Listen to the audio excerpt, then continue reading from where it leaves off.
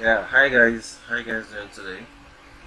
Well, I'm here to show you guys a trick that works. Like it's a perfect trick which works when you have a wrong BPM or when you notice that your set loops, 4-bit loops, 8-bit loops, when you notice they are not seamless. Let me show you an example. This song has a BPM of 100 and this BPM is wrong. It is very wrong. So now let me show you an example, a typical example, or a way in which you know if the BPM is wrong. So you set a 4-bit loop, or let's say a 4-bit loop is faster for you to go back and then you quickly notice. So okay. So listen.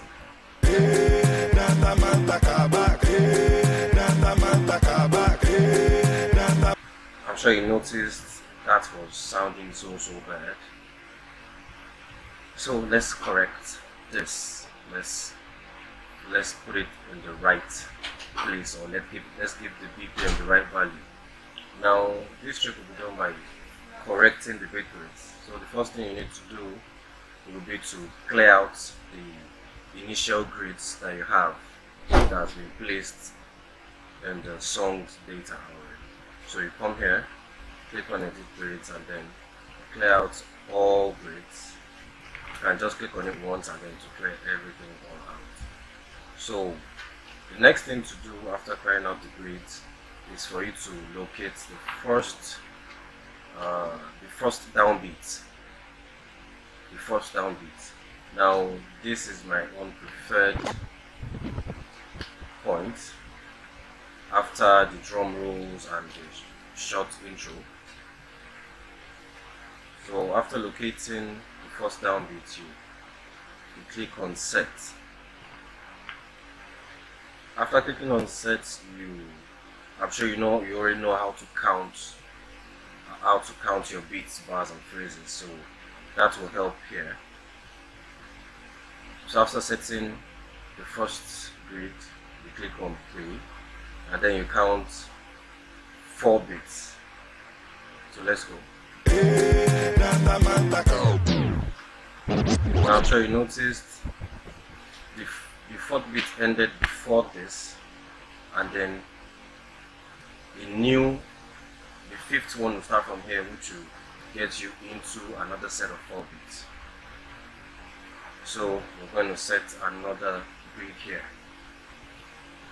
So you can use your keyboard, you can use X on your keyboard, or you click on set again, or I will just use X. So you notice the number has moved. The number of the grid ahead has moved backwards to the place that I set it to be.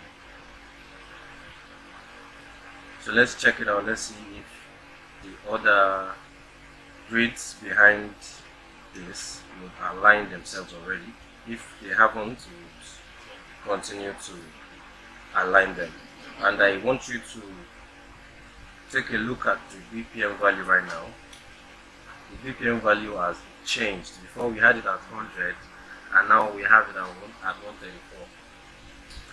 So let's continue. Let's see if there is any grid not aligned. See this young girl passing by, it busts my brain. Alright, around here you can do a bit of little drags around. And I just pull that grid back to align it properly so it could lay right there on the downbeat. So you can keep scrubbing through the tracks for you to locate and then fine tune it to your taste. Now everything looks good. Alright, I think I need to align this a bit.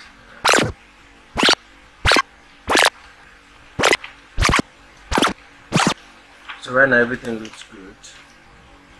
So I'm gonna click on save right now so I can save that new grid setting into the song's data.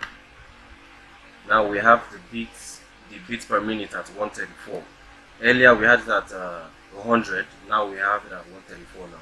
So let's set a 4-beat loop and then go over the song again and listen if it's seamless or not. So let's listen.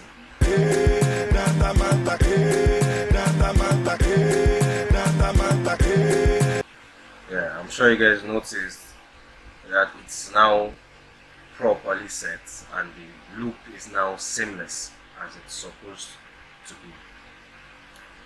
When you're done setting it, when you now have it properly set, you can now just come here and then hold down your control key.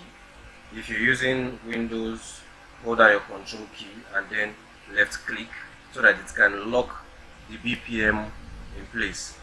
Or if you're using Mac, you can use hold down your command key and then left click, so it will put this lock on it.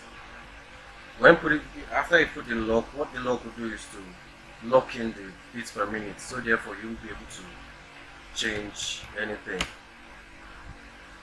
You can see I tried changing it now and then it still returned to 134. You can see, let me try changing it to 300 and then it still goes back to 134.